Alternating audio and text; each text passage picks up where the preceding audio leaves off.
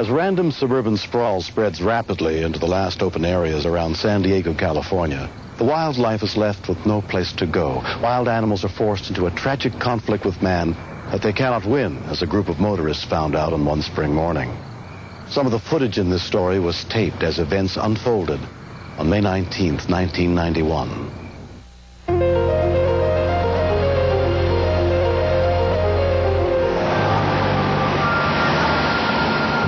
Heading south on Highway 805 was off-duty Sheriff's Deputy Lisa DeMeo.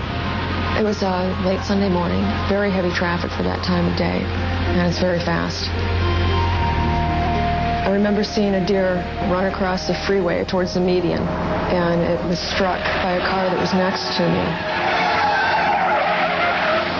It just happened so quickly. The car kept going, and I started calling for help in my police radio. Lisa's call came into the San Diego Sheriff's Communications Center. Advice HP, a large deer was just struck southbound I-805. It's still alive. So far, is it going to need to be dispatched, or can Fish and Game save it, do you know? No, it's on its back. I can't tell. I don't know about this stuff. But the nearest Fish and Game officer was more than an hour away.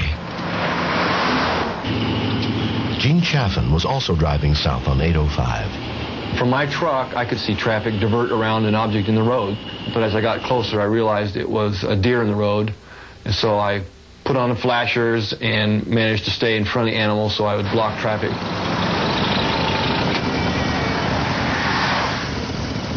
Two other drivers, Steve Montgomery and Roger Lamberson, also stopped to help.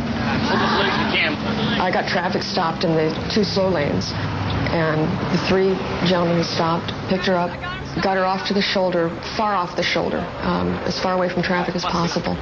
The main thing was supporting her weight and keeping out of the line of fire of the legs, because the hooves are very strong, and you know, someone could have been pretty badly damaged. Are you okay? Yep. The front right leg was shattered. The deer was suffering badly. I mean, you could see it was frothing at the mouth, screaming, and the scream just drove you nuts. It was in just such terrible pain. I was raised in a country atmosphere on a farm, so I think I know at what point an animal can be saved and can't be saved, and you just knew that, you know, she couldn't be repaired. It just wasn't one of those deals where you just fix an animal's leg and she goes on her merry way. Among the California Highway patrolmen who responded was Officer Gregory Mullendore. The deer was in real bad shape, and it was very apparent that it wasn't just a simple break. There was bare bone there, and there was muscle tissue, and it was high up on the animal's leg. And certainly the only humane thing to do would be to put the animal out of its misery. I'll do it. Okay. So she calms down.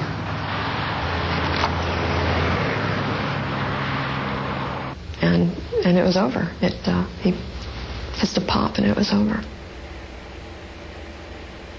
I don't mind telling you that I didn't feel real good at that point. I just simply got up and walked away about 15 feet and stood there. It was upsetting, period. And I was glad that it was over. But it was the right thing to do. So I hope that he doesn't lose any sleep over it, because he did the right thing. At that point, the deer's stomach started to actually kick. And I mean, it was visible. It started moving. You're not going to believe this, but she's pregnant. Suddenly the focus shifted to the possibility that might be a living creature inside her, and what can we do about this? I knew that it was a matter of minutes before that fawn died of oxygen deprivation.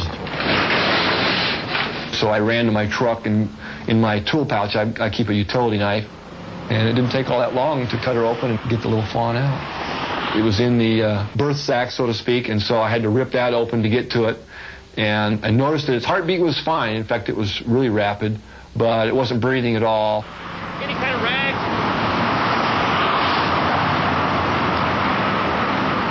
I took my fingers and just got some of the mucus away from its mouth, and I had to do a kind of a mouth-to-snout resuscitation, get a few breaths into it to see if it would come around. Oh, I guess they had a few days to be born, man.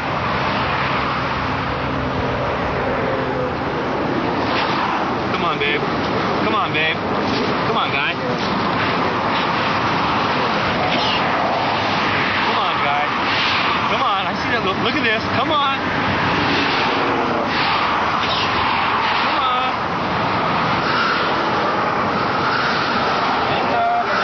He's breathing. He's breathing. All right. We got when he took his first breath after reviving, that was a great feeling. It was like, yeah, it was a great feeling. I mean, I thought, wow, we saved one. That was a once-in-a-lifetime uplifting feeling. It was a hot day, and I was concerned about dehydration. So the first thing we tried was the water. It wouldn't take any water.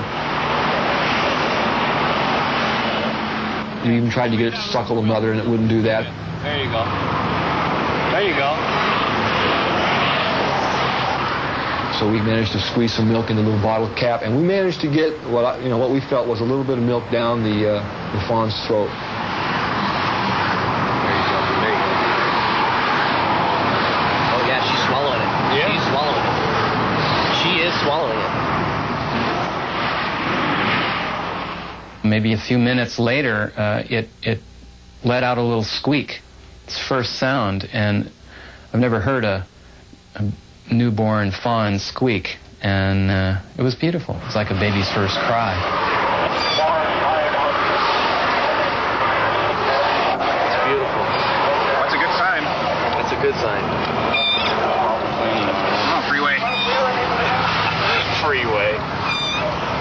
Someone volunteered the name Freeway. We all kind of chuckled over that one, but it stuck right at that moment. Hey, he's ready. Ready to listen. Ready. Let me out of here.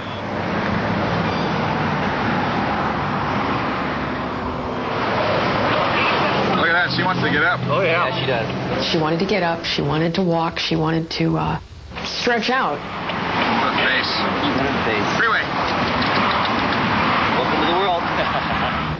Freeway, the newborn fawn, was taken to a nearby exotic animal hospital and examined by Dr. Jeff Jenkins. We cleaned the fawn up and cleaned and sterilized its umbilical cord. We then allowed Gene, since he was the foster father, to cut the umbilical cord, and which he did.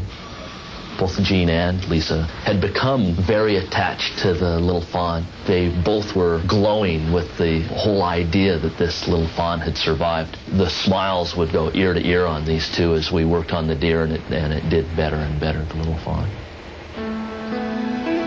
The next day, Freeway was moved to the home of Wildlife Center volunteer Mary Faust. Yeah, she's right. There she goes. Freeway drinks goat's milk. We heat it up and feed her every 2 hours. She's very healthy, very active, loves to run and play in the yard. Oh, great. She's just doing super. I think Gene did something remarkable out there, something beyond what most people would have done. To me, he's a hero.